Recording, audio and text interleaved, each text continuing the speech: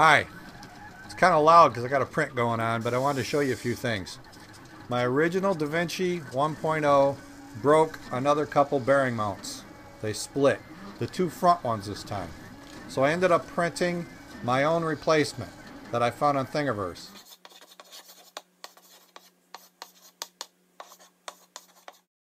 Now here's a replacement bearing mount that I found on Thingiverse from Thingiverse user Brett 4. Turns out there's actually two of these, one with locator tabs and one without. Now I originally printed the ones without locator tabs. People said it would work fine. Well, I found out it's really not the best way to go. But both of them have these sockets for these M3 nuts, so you don't have to use the self-tapping screw.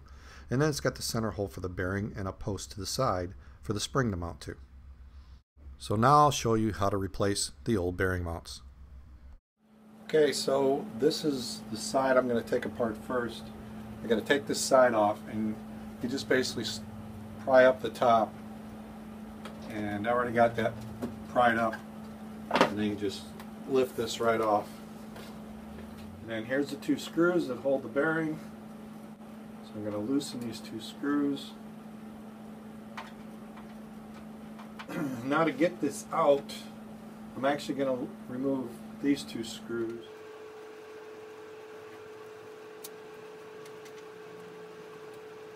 So now I can pull this out and get the bearing to come. So I'm just prying this metal out, and I just lost the spring. It just shot. So I get that off the shaft, and now I've got the bearing and the broken mount out. Okay, so now I need to take this side off. I've got that bearing off, so now I pop this side. What I'm going to do is lift these blocks all the way down.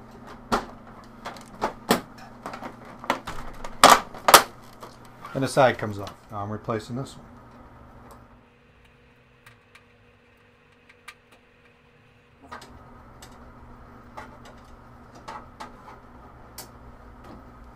And now I've got the other side, and it's definitely cracked. Now I need to put the bearings in the new mounts. So here's the two bearings replaced. I just pushed them in. I took them, they practically fell out of these mounts. You can see it's one's cracked here and the other one just completely fell apart. So I pushed them in with my fingers, and then I just finished it off. I had this little plastic piece that I had printed, so I just pushed them down as far as they would go. Okay, so now I got the bearings mounted, and I put the springs on, and they fit, the springs fit really tight. So that's going to make it nice because I don't have to worry about the spring flying out. And now what I want to do is just get the shaft out. So there's the shaft with the, I took the belts off. So now all I need to do is just put these on both sides. And then I can mount this inside, but I got to make sure the belts get around this before I, tighten it up. Okay, so I'll put the shaft in. First get the belts around it. And I actually have to go above the shaft here. The bearing popped off. Okay, so I got the belts on. Now the shaft is in place, and then I put the belt on the pulleys, and then I lined up the bearing mounts and just tighten the two screws. And then it should be all set. Now this is where I noticed a problem. I should have used a different mount. So I filmed that whole segment, did everything, put everything together, and realized I should have printed the ones with the locator tabs. There's two different ones on Thingiverse, and I printed the ones without it, thinking I didn't need it. Well, you need them. It makes it a lot better. Because the wall on these are thicker, and so the spring is going to put more pressure on it, and it wants to pop one way or the other, and the screws just don't hold it tight enough. So you want these locators. I'll put the proper file and a link in the description below.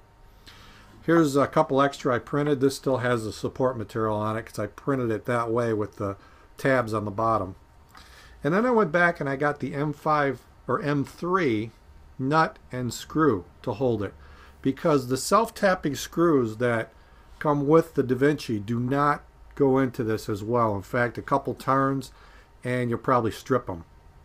So they're holding fine right now, but I'm going to go back and replace them with the M3 nut and a longer M3 screw. I don't really have to do anything, just take one screw off, put it in, and tighten it up. I don't have to take everything apart. So that'll be an easy fix. So I suggest you print a few extra of these so you have them on the side in case yours go bad, and print the right ones. Here's the tab bearing mounts with just the self-tapping screws in place. You can see they work pretty good. Now I will go back and put the M3 screw and nut in place. So if you like this video, give it a thumbs up. If you like my channel, please subscribe. That way I know you're watching. And for those who have contributed to my channel, I got another couple big donations. You're helping to buy plastic. Thank you very much. I appreciate it. I know it's anonymous. I still want to say thanks. Plus, I thought I'd show you real quick. Some people have asked how I film my time lapse. This is one way. So that's it. I'll see you next time.